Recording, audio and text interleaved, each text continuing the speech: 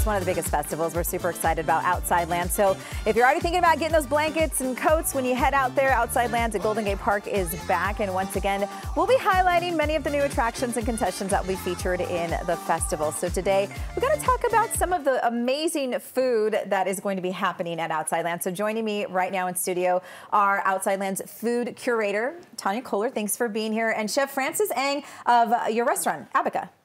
Awesome. Okay, this looks gorgeous. I'm so excited to sample this. But first, we got to talk a little bit about what it took to sort of create and decide what food you're going to highlight, Tanya, for the festival. I think it really starts with kind of looking at the Bay Area food scene, seeing what hot new restaurants are out there, what cool pop-ups are out there, and then also looking at some of the San Francisco legacy businesses that have been around for many decades and, you know, that our Bay Area residents go to as a sense of comfort.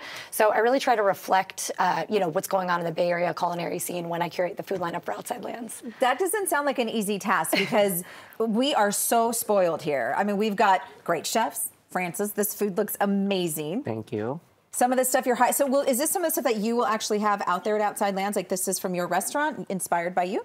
This is basically our full menu for Outside Lands, and a lot of these are actually on our regular menu at the restaurant as well.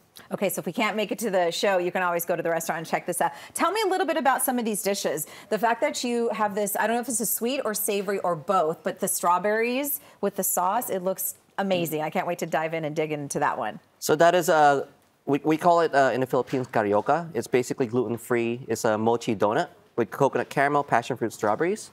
It's delicious. Chewy, crispy, sweet, sour, everything. You got a little bit of everything with that. You know, speaking of that, you know, we're so rich in culture here in the Bay Area too. Is that something you think about as well when you pick sort of the restaurants that you highlight here for Outside Lands? Yeah, absolutely. I think that's one of the main things that I focus on when I select the new restaurants that are going to join Outside Lands. I try to look at what holes we have in the menu diversity because we really want to reflect all of the different ethnic cuisines that are found at Outside Lands. So, for example, this year I brought in a contemporary Colombian restaurant called Parche because I realized we haven't had Colombian food at the festival in a couple of years. So it's really important for me to allow people to experience all these different cultural cuisines when they come to Outside Lands. And it's not just food. I see there's drinks and cocktails too. And also, so there's multiple days for Outside Lands. Is it different restaurants every day?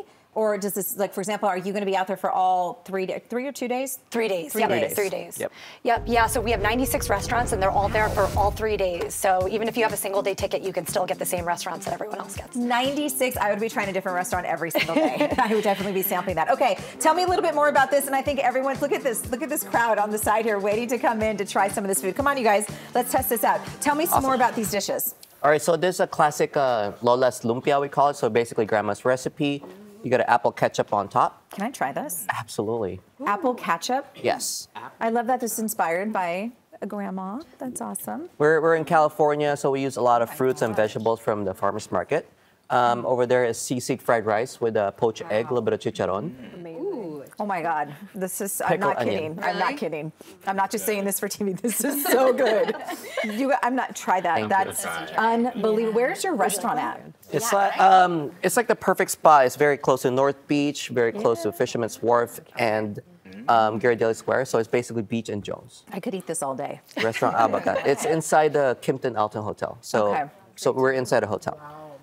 This is our pancit molo. So it's basically homemade dumplings with pork broth, again, fresh veggies because we're in California.